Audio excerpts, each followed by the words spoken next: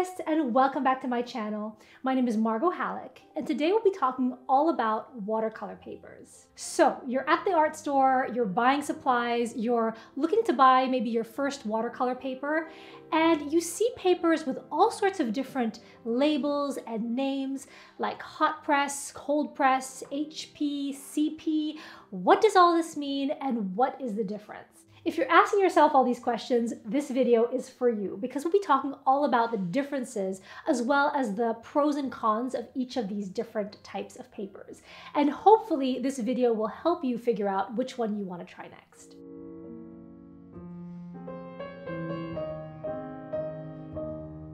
So, hot press and cold press.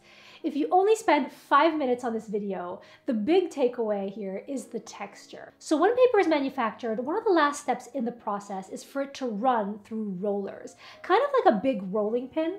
And these rollers can either be heated to a hot temperature or left cold. Paper that gets pressed through hot rollers gets kind of ironed down to like a smooth texture, and that's known as hot pressed paper. On the other hand, paper that's passed through cold rollers doesn't get that ironing out effect. So the paper stays bumpy and textured and kind of crinkly on the surface. So why does that matter? Well, cold press paper is cottony and a lot more absorbent. So this means that if you like to work with a lot of water, aka like wet on wet painting, it's going to soak up a lot of that water and is a lot less prone to blooming or buckling or warping when you actually add the water onto it. And I think that cold press is actually quite easy to use, which makes it one of the most popular types of watercolor paper. And I think it's a great starting point for beginners because it's so much easier to use. Now, because it has a lot of texture though, that texture will be imprinted and highlighted in your art, which could be either a desirable thing or not, depending on, your style, your preferences, and your subject matter. Now, hot press paper, on the other hand, is smooth and has very little grain to it. So if you're someone who has a very precise or intricate style of watercolor, it's good at showing a high level of brush detail. And I think that it allows your artwork to be scanned and reproduced without that bumpy texture to it. However, the downside is that it doesn't absorb water as well as cold press. So you have to be a little bit more skilled to know how to work with it. And so sometimes hot press paper gets a bad rep because it does require a little bit of that learning curve to know how to handle it. So the outcome of your work on these two surfaces will look slightly different, but honestly, there's no better paper or worse paper, or there's no right or wrong way either. I think a lot of it depends on, personal preference. So like I mentioned before, it can have a lot to do with your style and maybe the subject matter that you're painting. Like if you're doing expressive wet on wet painting with lots of color washes and gradations, and you want that artistic, textured, looser, type of painting, cold press paper might be the perfect match for you. However, on the other hand, if you're, a botanical illustrator or maybe a fashion illustrator who does tighter paintings and, you want more intricate brushwork and, you don't want to use all that much water, for example, you might appreciate the amount of control that you have on a hot press paper. So to recap, here are some of the pros and cons, starting with cold press. So the pros of cold press paper are that it is easy to use, in my opinion. It has an artsy texture. You can use a lot of water. It's great for washes and gradations. And some of the cons are that bumpier does mean that it's a little harder for detail work and that the texture becomes a part of the finished look of your painting. And then for hot press paper, some of the pros of this paper are that it's great for detail work. It scans without texture, it's versatile and can be used for mixed medium, and colors tend to be slightly more vivid on hot press paper. And then some of the cons are that it doesn't retain water as well, and that it requires a higher skill level. Okay, and last but not least, let me give you some recommendations for some of my favorite hot and cold press papers in case you're in the market for some really great quality options. So, starting with hot press paper first, the creme de la creme, in my opinion, is Arches hot press paper. This is a terrific quality paper. It's sold in blocks, so that means that the sides are all glued down.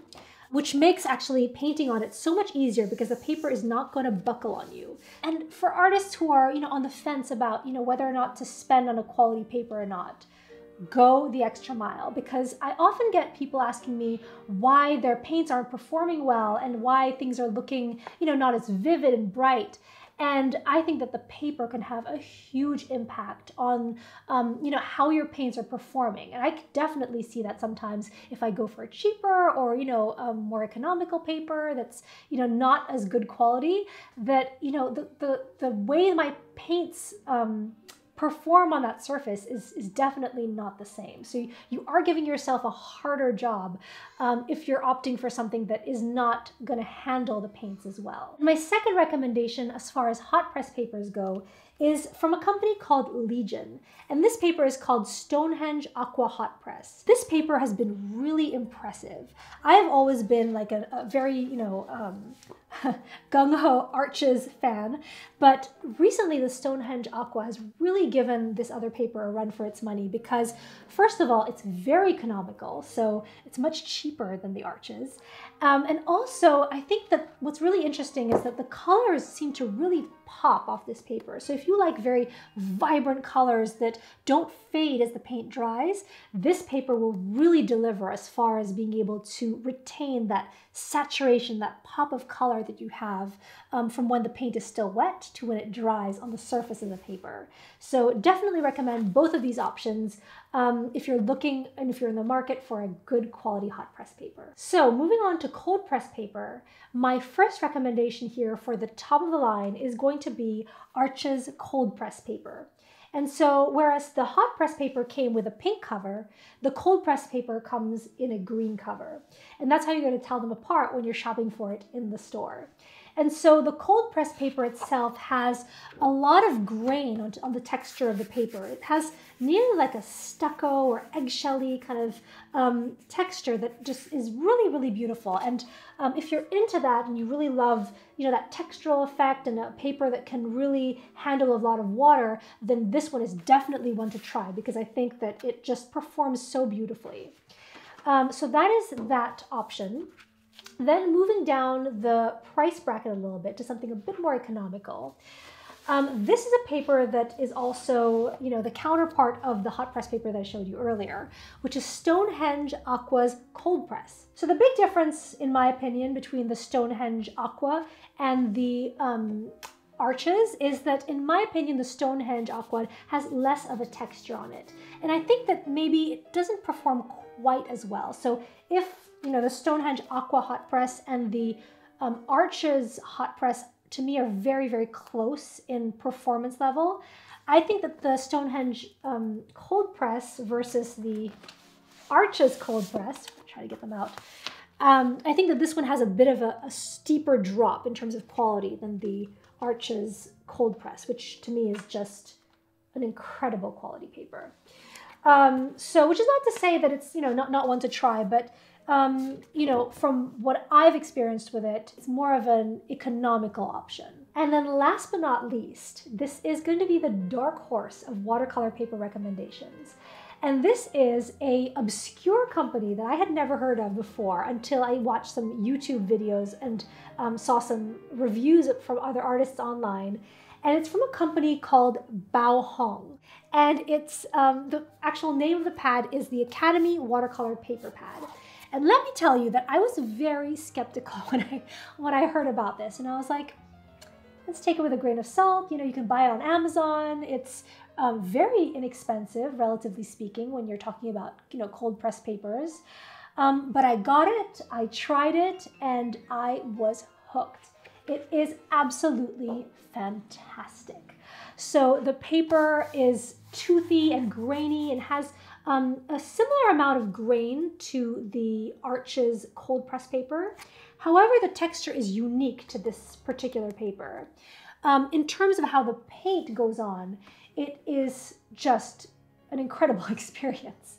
The paper absorbs water very easily, the color pops, and it's just a joy to work with this paper. So needless to say, I highly, highly recommend this one, or at least trying it, because for how much it is, it's a terrific value, and I mean, it's become my favorite. So definitely recommend this. And I'm going to put all the links to all of these in the description below so you can check them all out and see, you know, if you're interested in trying any of them. So that's it.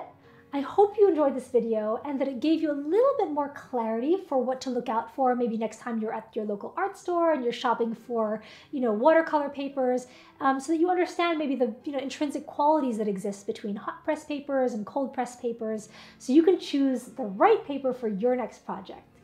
As always, thank you so much for watching and joining me every week, and I'll see you next time.